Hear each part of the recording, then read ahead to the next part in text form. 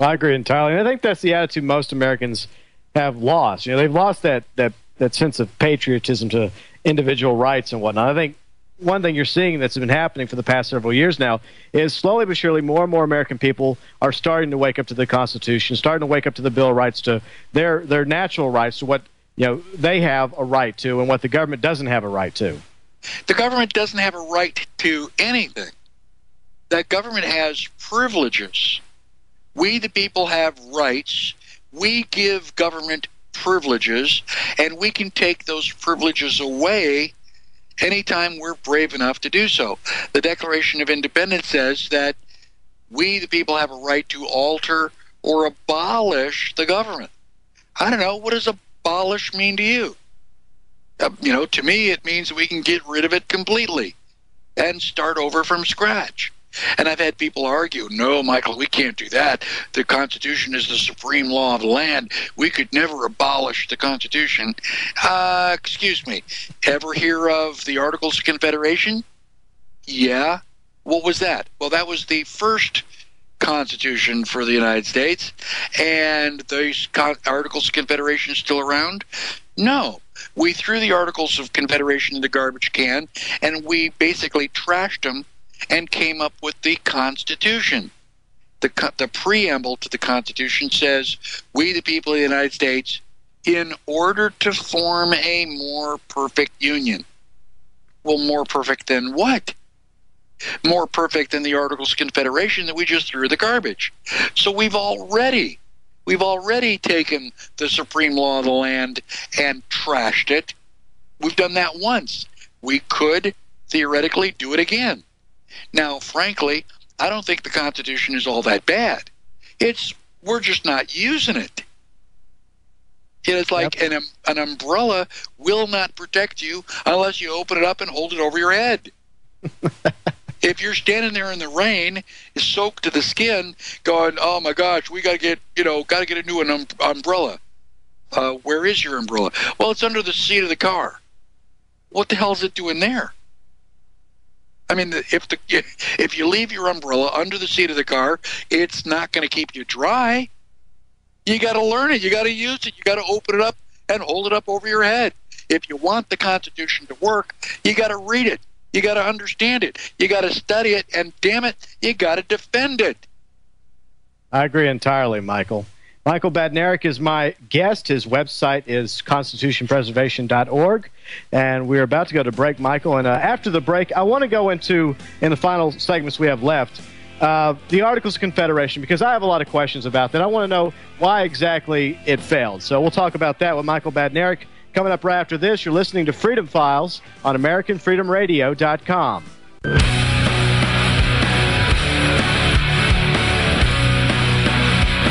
Going into the final segment, you are listening to Freedom Files live on AmericanFreedomRadio.com. Our website is freedomfiles.us. We're joined in the final segment once more by Michael Badnarik, 2004 Libertarian presidential candidate. His website, constitutionpreservation.org. And Michael, before the break, I was asking about the Articles of Confederation, because a lot of people out there are pro-Articles of Confederationists, and I want to know exactly what were the flaws in the Articles.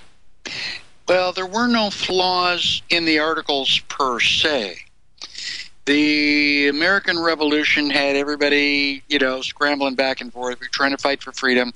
After the American Revolution, the 13 colonies owed money to France and Spain. France and Spain had loaned us money. France physically helped us in the battle.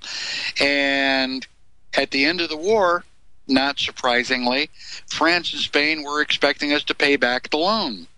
I mean, that's the definition of a loan. Well, the 13 colonies were going, we're busy growing tobacco and, enjoying our newfound liberty. We'll get back to you later. And so as, France and Spain started putting more pressure on us, the 13 colonies did what most governments do when they need money. They started printing it.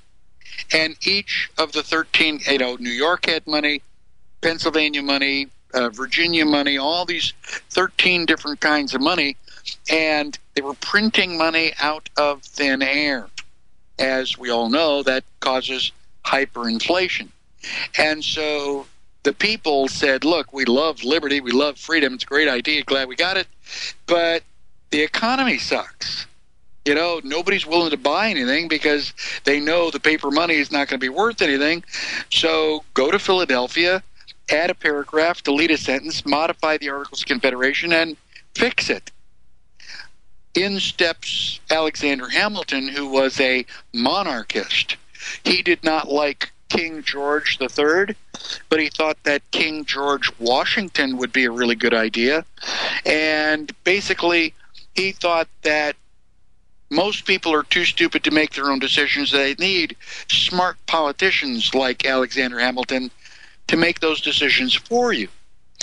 And long story short, Alexander Hamilton showed up in Philadelphia early and basically sabotaged the Articles of Confederation, threw those in the garbage, and we came up with the Constitution. And a lot of people argue that the Constitution either was never designed to protect our property, or perhaps it wasn't capable of doing that. And I point you to Lysander Spooner, who makes me look like a moderate. I mean, if you think I'm over the top, you need to go to the internet and find Lysander Spooner. His article is The Constitution of No Authority, and read that. You will think that I am just a pussycat compared to Lysander Spooner. Wow. You got to see a couple of things coming up, don't you, Michael? You got a couple of engagements. I have a lot of things coming up.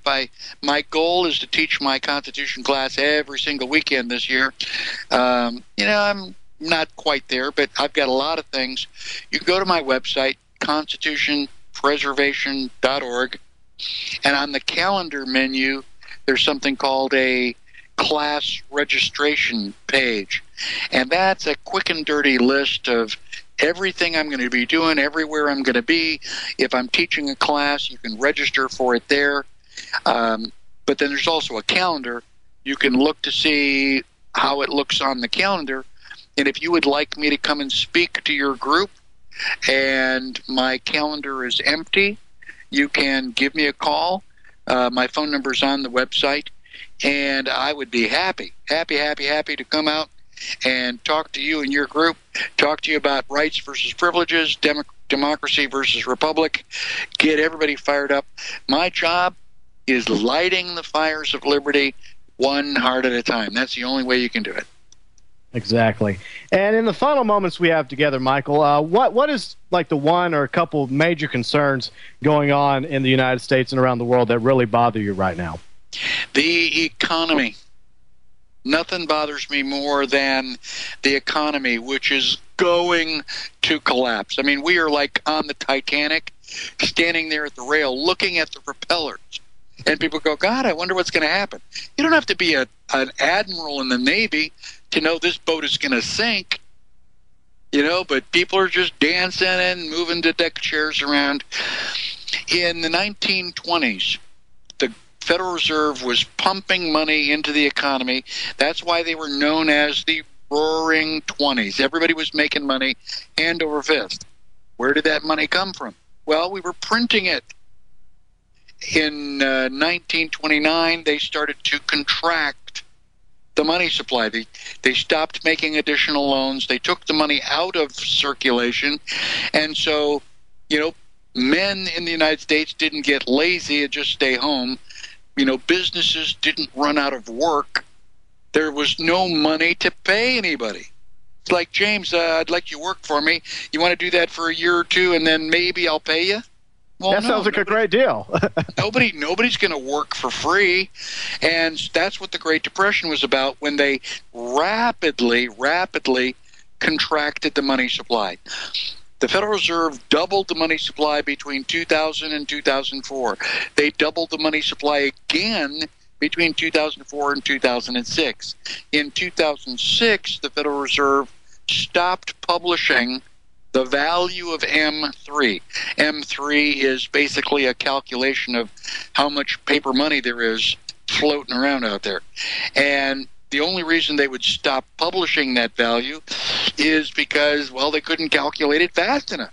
They don't want us to know how fast they are pumping money into the system. Well, the economy works like a guillotine.